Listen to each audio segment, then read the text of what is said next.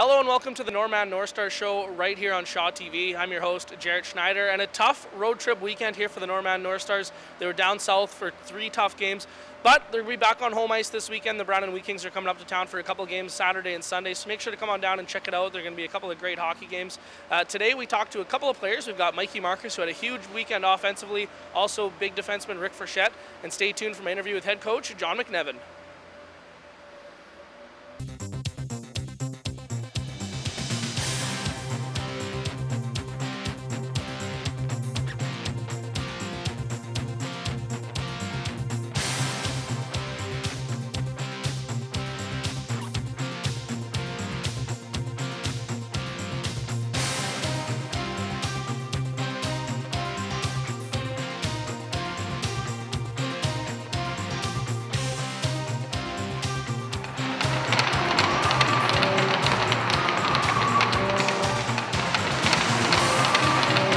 And I'm with head coach John McNevin. John, on the road this weekend, 3 tough games. I know we were looking for a little bit better results, obviously, than what we got. But maybe run down the weekend, how things kind of went throughout the 3 games.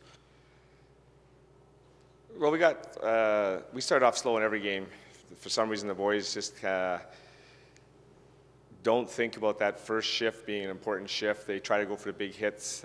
Both the first game and the third game, we went for the hit, and in 26 seconds into the game, and they come down on a 3-on-1 and score because we decided to go for the big hit, and we miss them. They stepped out. So that started off the weekend in those 2 games. We just didn't start off correctly, and lack of that intensity right at the beginning of the game. So that was the start of the point, and then it just went down from there for a little while until the boys got refocused. The Central Plains game, we were down 2-0 real quick with that goal, and then another one shortly after that. The boys didn't help too much with the goaltending. It was one of those games where something would go wrong. It did go wrong in the first period. After the first period, the boys didn't do too bad, but we can't trade 6 goals apiece and try to come up with a win. Yeah, well, it looked like it was a tough weekend all around, a lot of goals against and things like that. Maybe looking at the Northstars throughout the 3 games, was there any players that you say, maybe played well, and if you had to give maybe an offensive and a defensive player of the weekend, who might that be? Well, the Mikey Markus, Miles Bennett, and Bryce Horning line did very well in that first game. Mikey picked up 4 goals that weekend, or that game, and he picked up 3 assists in the the Parkland game. So he had a great weekend, 7 points as a rookie and an offensive player. So that would be my offensive choice for the week. Defensive choice, I'd have to go with unlikely person, but Evan Lutz. We actually asked him to play forward a couple of shifts because we had so many forwards out of the lineups, and so we had him play forward for 2 games, and he fit right in there. He was the energizer guy in that line. He forced the play. He wasn't out of position. So he did well as a defensive player, right? As far as I'm concerned. We asked him to play a role as a forward, and he played it very well. Yeah, you mentioned Mikey Markus and his line with Bennett and Horning. We talked to them a little bit earlier, and we know that they were, they kind of liked the way that things kind of went over the weekend for them anyway. I mean, they got some points and stuff like that. Looking defensively throughout the weekend, gave up obviously more goals for sure than what you were kind of looking for. I believe it was upwards of the high 20s throughout the 3 games. But now, how do you need to correct that throughout moving forward and into this weekend? Well, we got to reduce our shots. We're giving up way too many shots in a game. We're averaging nothing lower than 35 shots a game against us. This is the first weekend we got over 30 goals or 30 shots ourselves. So we got to reduce the shots. Our boys don't get that they got to make sure to play defensively well. They get on the wrong side of the puck when we're battling, and they get caught and odd man rushes. The other thing on the Sunday game, our strong penalty killers that we had all year, it failed us. We didn't do a very good job. We even gave up 2 shorthanded goals, so it wasn't a great game against Parkland. We gave up 4 power play goals and 2 penalty killing, or 2 shorthanded goals. So that's really hurt us there. We just weren't playing defensive hockey. And now, finally, looking at this week in practice, what are you guys kind of working on here this week? We readjusted the power play a bit. The breakout of our zone, it was our guys weren't executing it properly. They weren't coming back to support the defense. So we've added another element to that attack where you're working on forechecking, winning the battles down low, making sure we're on the right side of the puck, and also quick turnaround. When we do win a battle in our own zone, we want to make sure we come back out in the offense. So we've been working on quick turnaround in our zone, get out, because we've been waiting too long or spending too long a time holding on to the puck before we make a pass, having that 3 looks before we make a pass. So we're trying to make that quick. All right, thanks, John, and good luck this weekend. Thank you.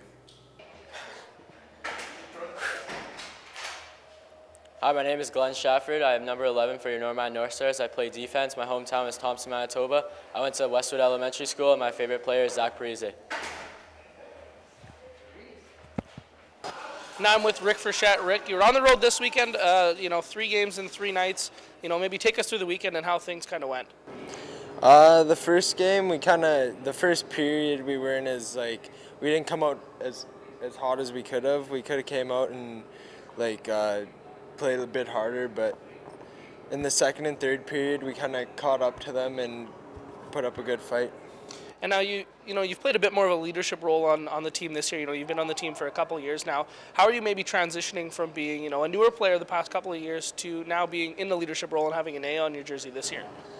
I don't know. I kind of just am going from people from the past years, kind of doing what they were doing, keeping the guys up, trying to be a good role model on the bench, and getting the guys going and things like that for sure, keeping the energy high.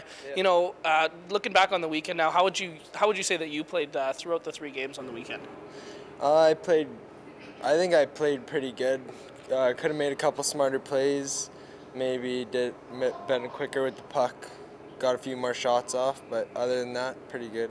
And now, do you have any goals for yourself throughout, maybe not only this weekend coming up, but also throughout the rest of the year? Hopefully to maybe put some points up, try to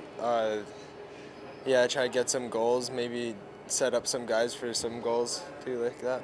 Yeah, and then looking throughout the rest of the year, sitting in last place right now, what does the team need to do maybe to get some more wins here throughout the rest of the year? We have to just play more as a team and not get as much penalties. We're getting into lots of penalty trouble, and that's what's hurting us, because we can't play on penalty kill the whole game and win, because it's just can't do that. For sure. All right, thanks, Rick, and good luck this weekend. Thank you.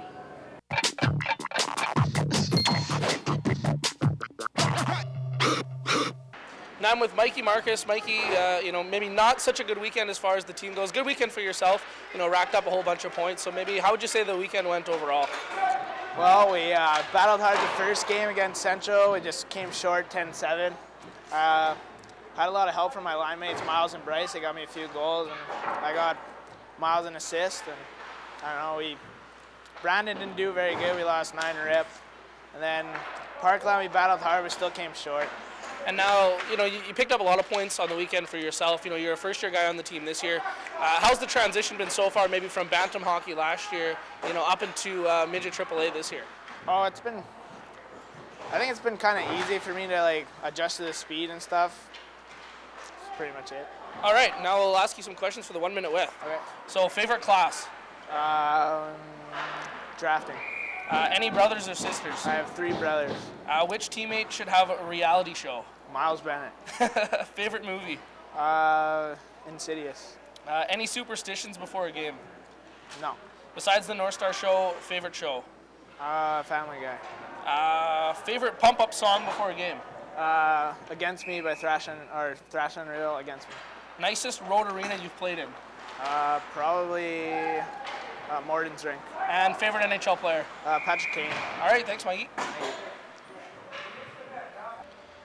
That'll do it for this week's edition of the Northman Northstars Show right here on Shaw TV. I'm your host, Jaret Schneider. I would just like to thank all my guests this weekend. We had head coach John McNevin. We also had Mikey Markus and defenseman Rick Frechette. And it was a tough weekend here for the Northman Northstars this past weekend. They were on the road, didn't pick up any points, but they're back on home ice this weekend. So come on down and check it out here. They're going to be at the CA Nesbitt Arena. Saturday night's game will start at 7:30 and Sunday's game will start at 1:30. And both games are against the Brownie Wheat Kings. Thanks for watching.